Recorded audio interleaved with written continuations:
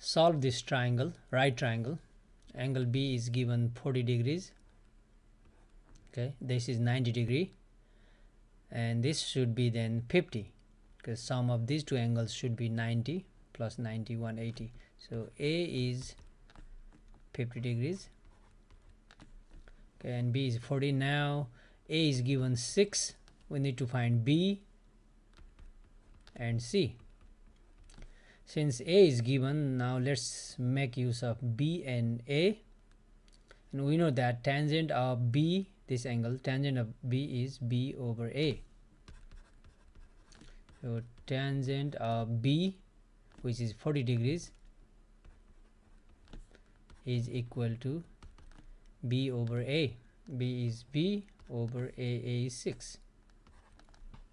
Okay, tangent 40, we can think like 1 cross multiply, we get B equals 6 times tangent 40 degrees. Using calculator we get B equals, using calculator we get 6 times tangent 40 is 5.0346. so this is another answer. So 1, 2. Next we need to find the value of C. A is given, so we want to make use of A and C. So adjacent over hypotenuse, that's cosine.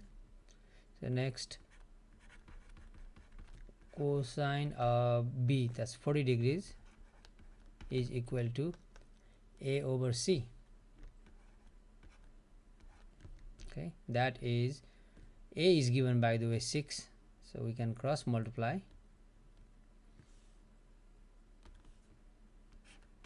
And this is 6, we can replace it by 6, cross multiply, we get C cosine 40 degrees is equal to 6.